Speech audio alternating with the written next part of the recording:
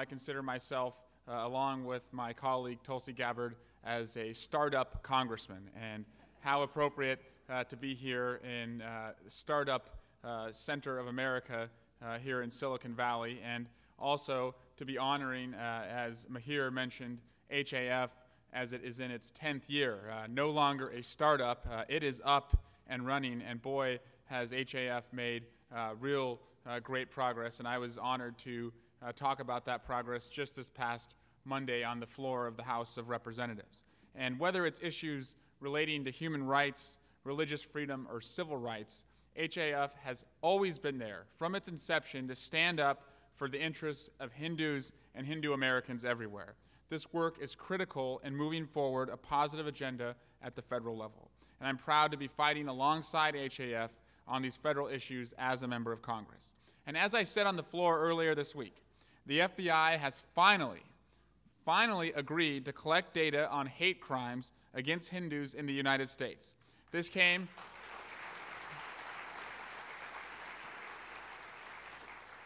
and I was proud on that issue to lead a letter with many of my other colleagues in Congress to the FBI, having served as a hate crimes prosecutor in the Alameda County District Attorney's Office, where I saw that even in the most progressive area of the world, we still have many hearts and minds to change when it comes to how we treat each other. And so the FBI's step to do that is a big one, and I look forward to working to look at those numbers to make sure that we're moving forward to make sure that Hindu Americans, Muslim Americans, Sikh Americans, every American is always treated fairly. Also, among the many challenges we need to allow is immigration reform. Right now, domestically, there's no issue that is more important to me for our economic and national security than to have comprehensive immigration reform in the United States. And the only way we can do that is through the United States Congress, and I'm fighting there with Congressman Mike Honda, with my colleague Tulsi Gabbard, and we must make sure that we have an immigration reform package that allows us to realize economic opportunity here in the United States, to make sure that if we are going to recruit and attract the best talent across the world by having people come here and study in our schools, that we do not send them back to the country of origin, but we keep them here in America. We know that 40% of the largest companies in America were formed by people who are either immigrants or the children of immigrants. So immigrants bring economic value to our country, but also it's in our DNA as a country here in the United States. At the base of the Statue of Liberty, there is a poem by Emma Lazarus which says, "Give me your tired, your poor, your huddled masses." We have always embraced immigration in our country. We know that our country was built on the hearts and minds of immigrants, and we cannot turn back. We must look forward, embrace our past, and I'm honored to work with HAF to do this. I'm honored that Samir Kalra is on my Immigration Advisory Board committee, and I know that we're going to have that pathway to citizenship. We're going to have the family reunification. I know that Congressman Honda is working on that, and I signed on to his bill, which would allow us to expedite the family reunification, and he's got the Reuniting Families Act in the Congress. I also want to talk a little bit about something that's been on all of your minds, and that is the crisis in Syria.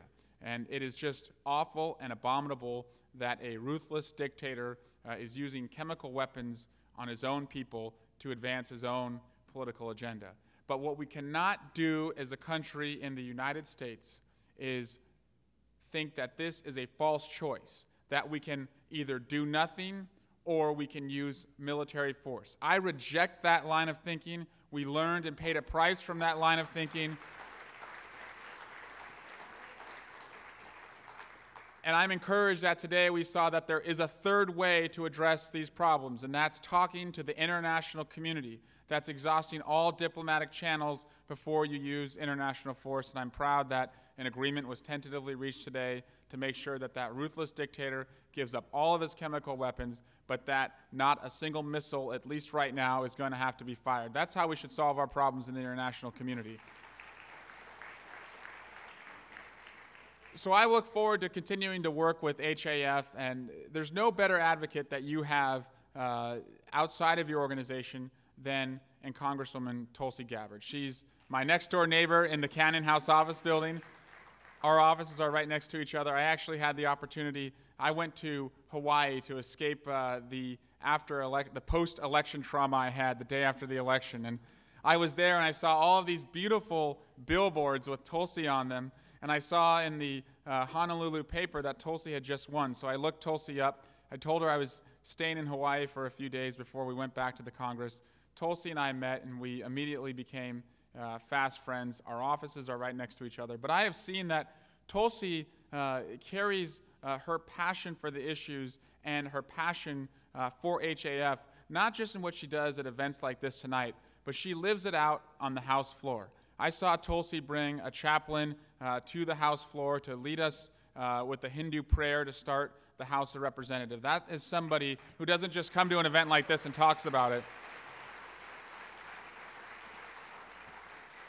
Tulsi also is an Iraq War veteran, is somebody who cares about those she served with and has not forgotten about them in the House floor. And she was able to, Tulsi was able to pass a resolution, and we don't pass many resolutions in the Congress these days. It's so gridlocked and divided with an extreme right House Republican leadership. But Tulsi was able to pass a House resolution that will allow our veterans, our disabled veterans, those who have lost limbs, to no longer have to go through TSA security in an undignified way where they're going through metal detectors, being stripped down in front of everybody while they're in their wheelchairs. They're going to have a different screening process. And I saw Tulsi that day on the House floor, and I have to tell you, she wanted to not only pass it, she wanted to pass it unanimously. And we've got this guy in the Congress, I won't say his name, but whenever we pass something like 430 to 0 or 1, he's always the one. And so Tulsi was focused on making sure it was unanimous. I said, Tulsi, I don't know. He votes against everything. Like, he literally comes here and votes against everything. And she's like, no, I'm going to get him. I'm going to get him. And I saw her sitting on the floor talking to him, and he's shaking his head. And I'm like, oh, boy, Tulsi's going to have 434 to 1. But sure enough, Tulsi convinced him. She persuaded him. It unanimously passed, and it was signed by the president just a few weeks ago.